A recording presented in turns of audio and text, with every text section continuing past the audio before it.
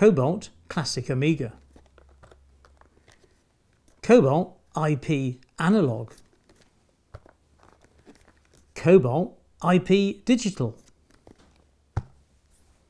What can they actually do, and are they any good at it?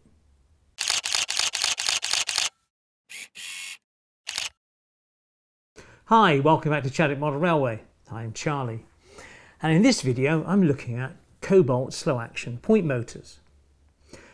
But why do we want these in the first place? Well, Chadwick really is a DCC sound capable layout, and that's what I'm building.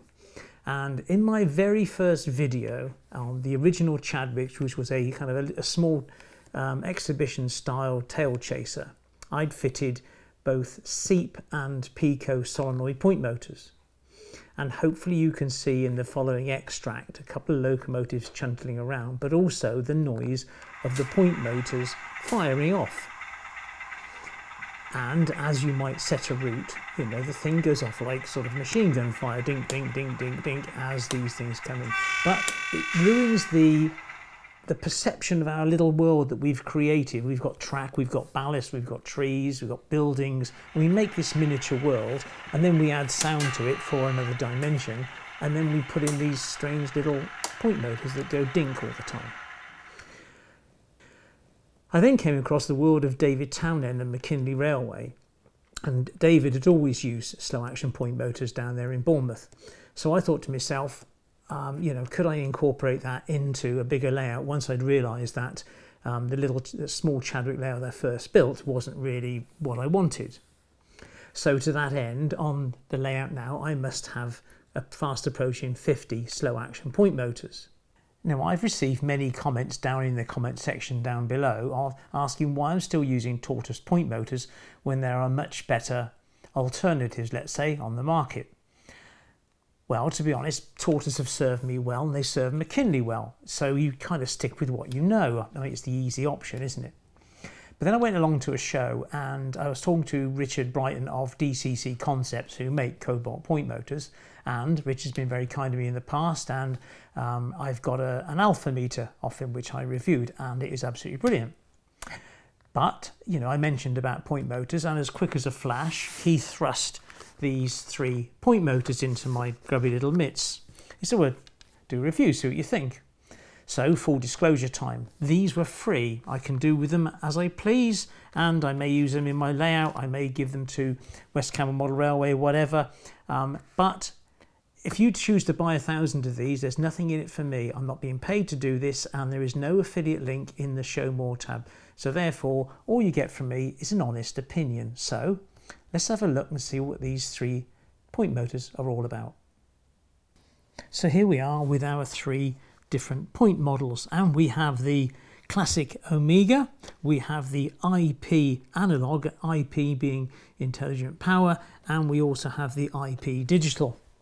3 almost identical looking motors. They are in the same form factor, it's the same shell, and they all have a similar 9-way spring-loaded connector. They also all have a lifetime guarantee to the initial purchaser. So you buy them second-hand on eBay and you don't have your warranty anymore, which is quite understandable, really, isn't it? One other thing they all require, same with tortoise point motors, is that when you come to fit them to your point, you need to remove, at least with these Pico points, you need to remove the spring from the point, which puts fear into the hearts of man. So I shall show you just how easy it is to tear the spring out. Now, with a little luck, you can see that there is a small spring just inside there, and all I do is get a pair of snips and I take hold of the spring, put my thumb over that little panel and grab the spring and pull it out. Easy as that, done and dusted.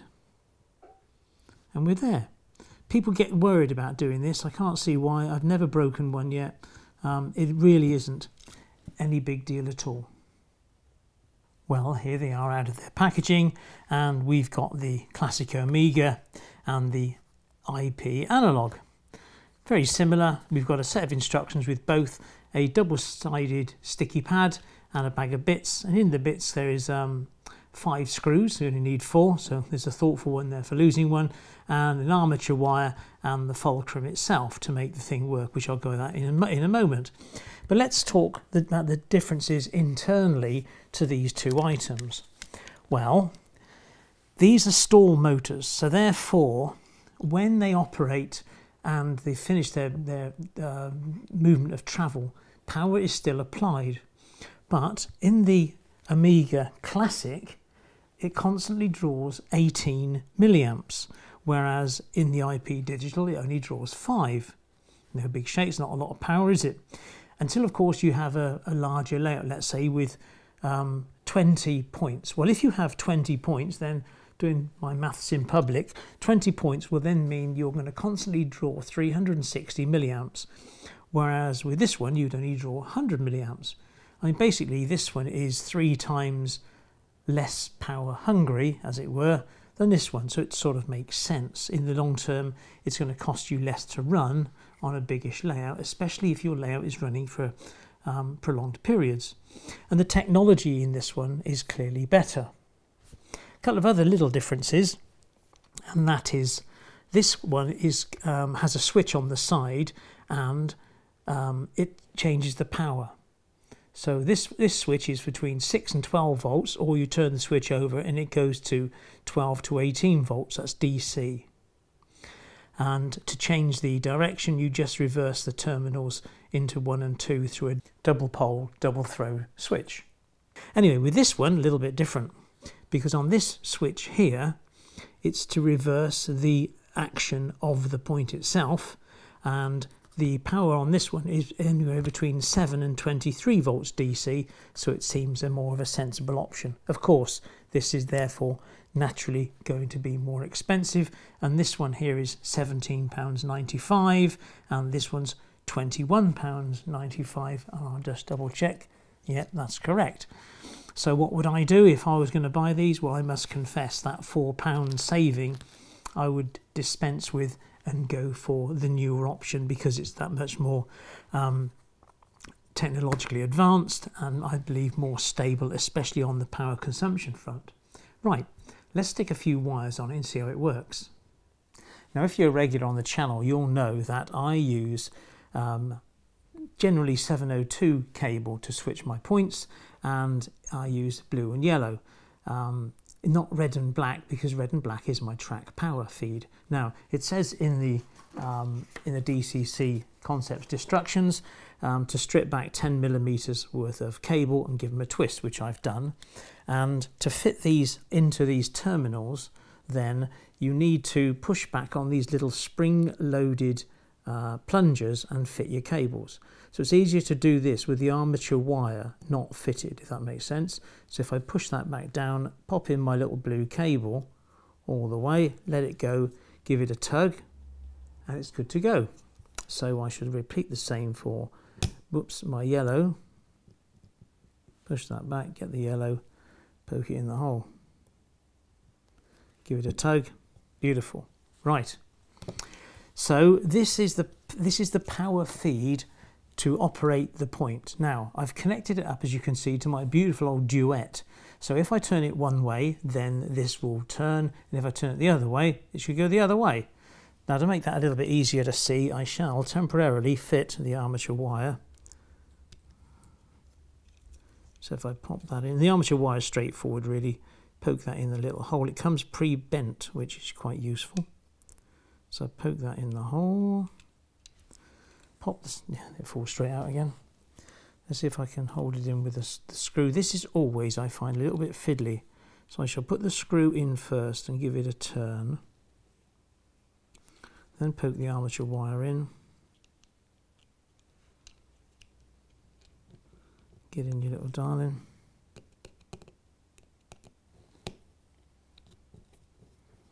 And being the caring sort of bloke I am, I put a little white tag on it so you can actually see it operate. Okay. So now if I apply 12 volts DC to it, it will run in one direction. That's the direction it's already in. And if I put it in the other direction, then the point motor should operate. and I can feel the vibration coming through here as the gearing system works, and then as it sort of de-energizes when it hits its stop. So I turn it back the other way. Beautiful. Okay, so we can get our point to throw both ways by supplying it with 12 volts DC, either one direction or the other, through a double pole, double throw switch. Easy. But we did speak about switching frogs. Now, if you're a user of electro-frog points, clearly you need more feeds now, because you need track power going in and you need a cable going back out to the frog.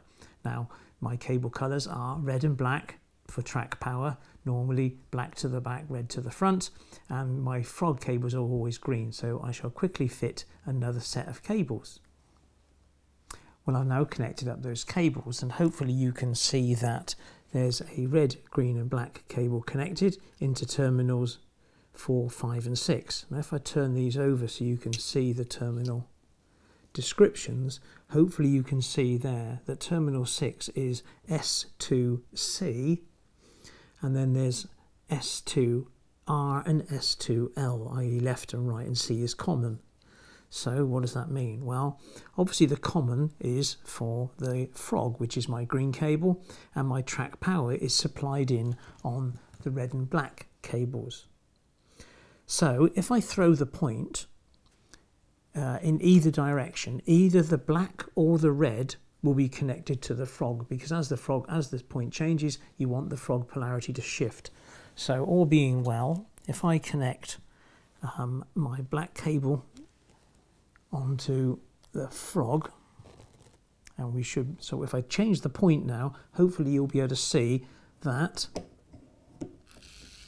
you can hear the point changing, and suddenly we've got what, 13.5 volts on the frog, because we've changed the polarity. Now if on the back of my little duet I then go to the other terminal which is not powered and I change the point the other way, power should switch back across, and there it does. So that's how it works, which is all straightforward really, isn't it? Okay, so we have the yellow and blue cables operating the point motor mechanism itself, and the red, black and green cables sorting out the frog polarity. Okay, can it do anything else? Now, as well as having the yellow and blue feeds going into the power of the point, you can also take off a feed from both of those through an LED onto your control panel to show you which position the point is in. Now, this is known as a prototyping breadboard. It looks more complicated than it really is, but what I've simply done is I've connected the yellow cable into here, and I've taken the yellow cable straight back out again into the point motor, and then running across the breadboard in a straight line, I've got a resistor to protect the LEDs, and I've got a red and green LEDs, and an LED only allows current through in one direction. So they are opposed in a polarity sense. So you've got the positive and the negative on one, and the negative and the positive on the other. And then they connect up to the blue cable, which obviously completes the circuit and goes into the point motor. Now, so if I turn the point motor one way or the other, the green light comes on and the point motor operates. And if I turn it in the other direction, the red light comes on as, again, the point motor operates. Now, you may not be able to see that very well, but if I turn all the lights down in here now and do it again, there's the red light on, and I throw the point motor, up comes the green, and then throw it back the other way, and up comes the red, and the point motor changes again. So as you can see, it's quite simple to take a feed off of the supply cables to the point motor to a control panel, and then you can just build your own circuit there, so you can see exactly what position your points are in. Now, for my final trick, as it were, with this little point motor, is I've disconnected the frog cables from terminals 4, 5 and 6, just for simplicity to keep them out of the way, and I brought in power on terminal 7, and I've taken it out on 8 and 9.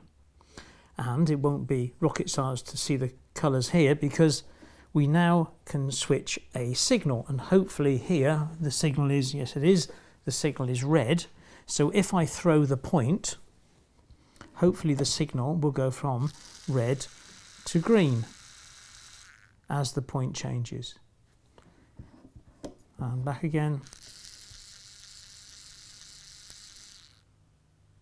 So there we go.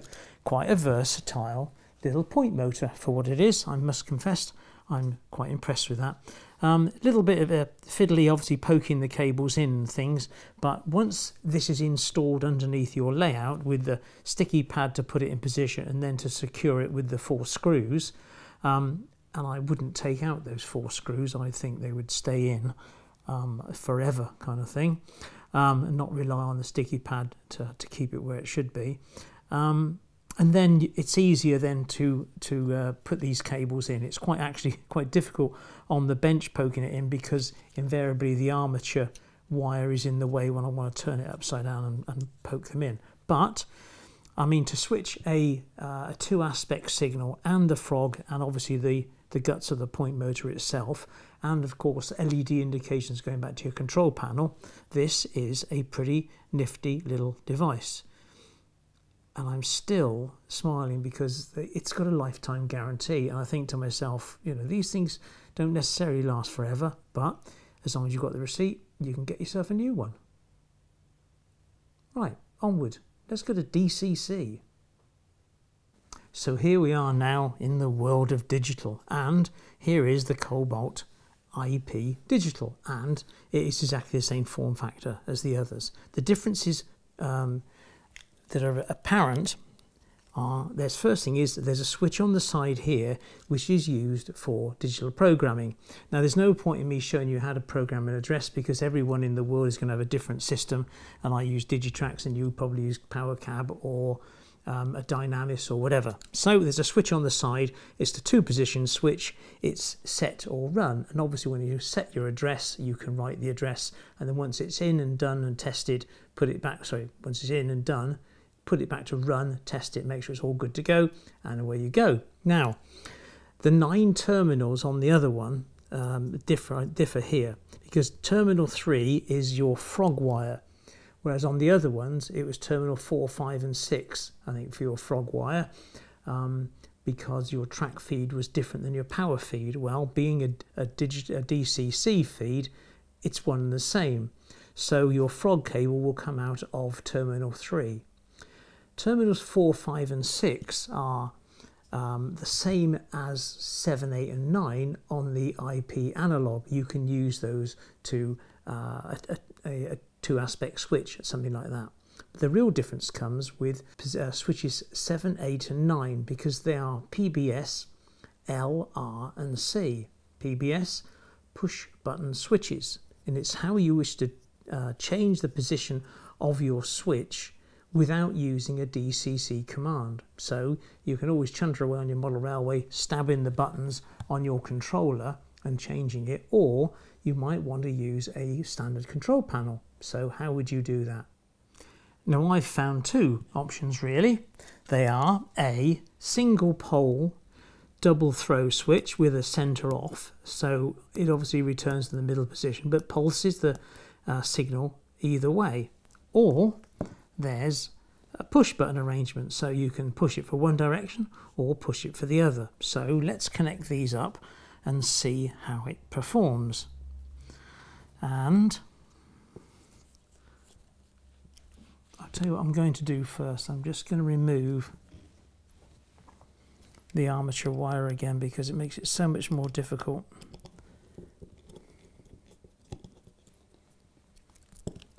To pop these in. Right, so hopefully you can see now. So we'll pop the black in, which goes in terminal 8, and the others go into terminal, the reds go into 9 and 7.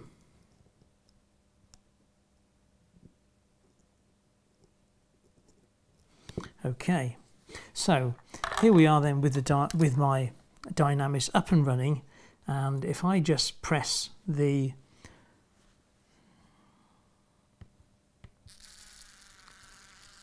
you can see the motor running. Now, if I press one of these buttons, nope, go for the other one.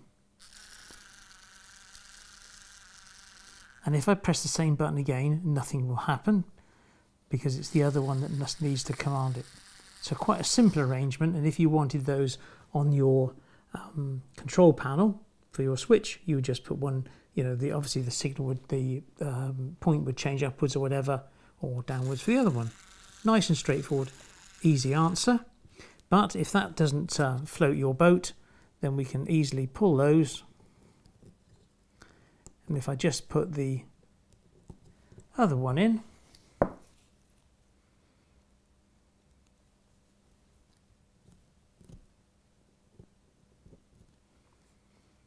this is so much easier without that armature wire in place, but I will just pop it back in now so you can see how it looks with it.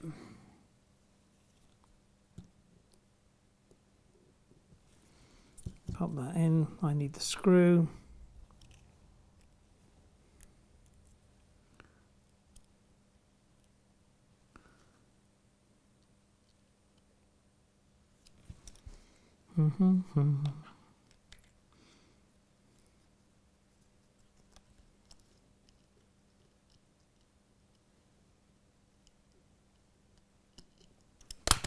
Easy, Tiger. Pop the fulcrum back in. And now hopefully when we operate this little switch, so we're pulsing it one way, wrong way, and then we pulse it in the other direction and it goes back.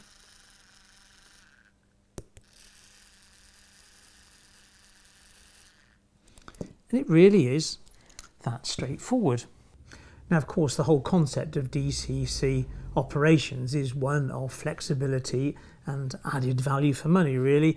And this point motor really doesn't have enough terminals in it to really bring its full potential out. So to that end, DCC Concepts have brought out this thing here, which is a Rex, which is a small component containing 4 relays, which allows you to control other things, more signals, a little bit of automation. But perhaps that's an item for another video at a later date, but I'm not really going to get stuck into that. One thing it is worth mentioning though is in case you can't get your point motors in the right place because of the frames and timbers underneath, they do make a 90-degree adapter, so you can surface mount this or put this underneath the boards so that you can move your point motor away from the point but still control it with that. It all sort of makes sense, really.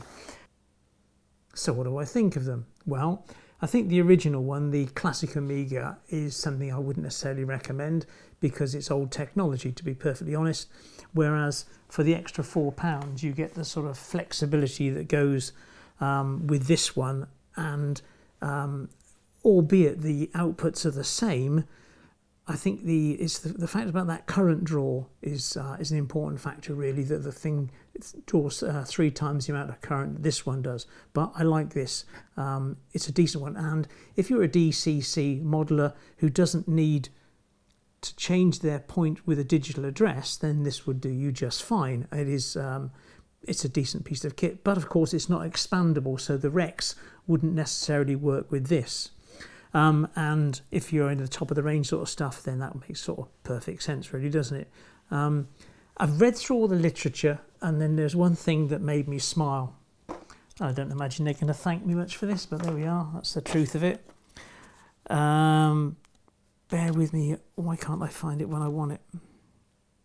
Please plan to open up each Cobalt IP digital every 5 years in order to apply a light coat of good quality oil to the bearings, gears and motor.